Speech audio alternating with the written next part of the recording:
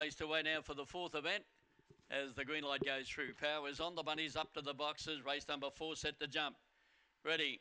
Racing, Soaptree began nicely off the inside box. Fatal Embrace going to the lead, moving into second place along the inside. One Tree Voe, Soaptree around the outside there with a good run was Unique Ghosty. They were followed out wide by Precious Quality to the back, but the leader Fatal Embrace got a nice breaker, and then further back to Indy's Chant in second last place. Lee Yang and Fruit Batters at the toe of the field. Fatal Embrace the leader, 3 lengths behind it, travelling towards the turn was One Tree Voe and Precious Quality still running home. Fatal Embrace in front from Precious Quality on the outside. Fatal Embrace beat Precious Quality, followed by One Tree Voe, and then Soaptree, Unique Ghosty, followed up by Indy's Chant. The next one in was Fruit Bat, and last of all was Lee Yang.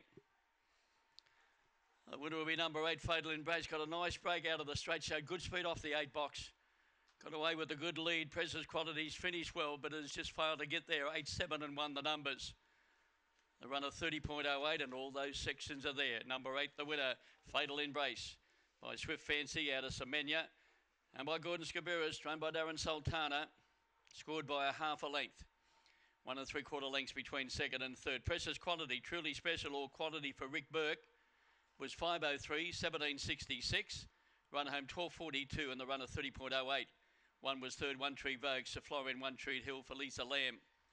And fourth home, number 4, Unique Ghosty. Those numbers 8, 7, 1 and 2 after the running of the fourth event.